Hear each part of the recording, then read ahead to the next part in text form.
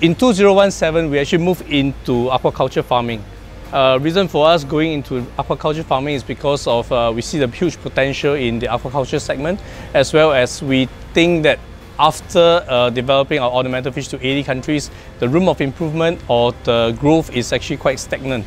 So we need to find new ways to grow our business, and we have identified aquaculture is the way to move ahead.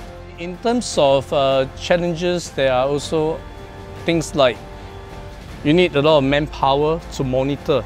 So in normal circumstances, normal farmer will use their experience. They have to go down on the ground to look at the stream almost every day, use their experience to think, to assess how much to feed, what to feed, yeah, and to reduce or not to reduce, everything by experience, and you know it can be very wrong.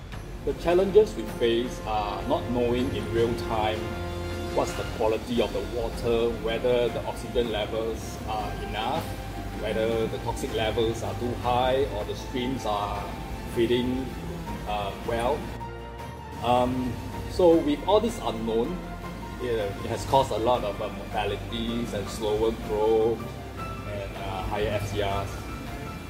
Well, I do see a lot of benefits in using AquaEasy solutions. I think a few things to highlight.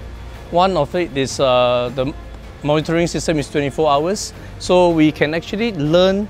I mean, for us, our R&D is learning the system. So we learn with the numbers.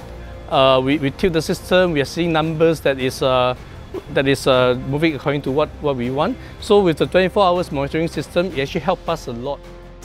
So with AquaEasy's water monitoring system and the smart feeder system, we are able to know the water quality in real time and get prompt reminders. So with that, we can do intervention when needs to. And like for example, if the oxygen level is too low, we can increase aeration, or when the toxic level is too high, we can do some water changes.